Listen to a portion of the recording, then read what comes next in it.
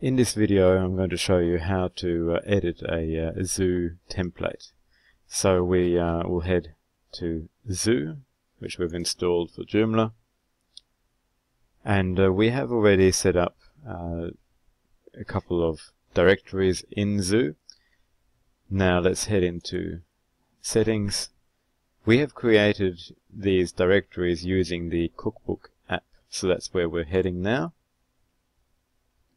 And here is the details. So in here we can click to Event Service Listing to see the various fields that are available, and we can add extra fields if we want for the directory.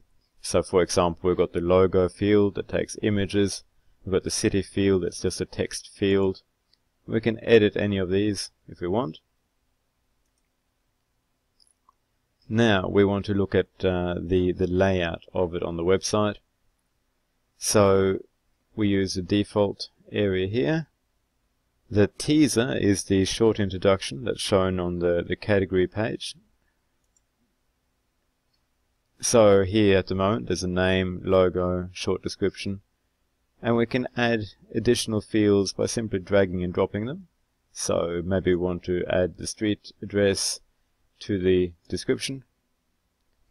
Maybe we don't want to add it there.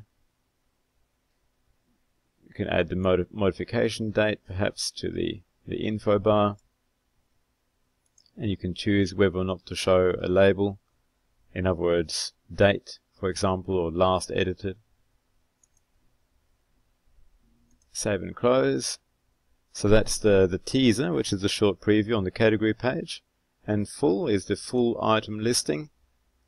And here again it works the same way. You can drag and drop across the various things that you want into the fields that are available and rearrange them as you want. So phone could go below the street address or vice versa.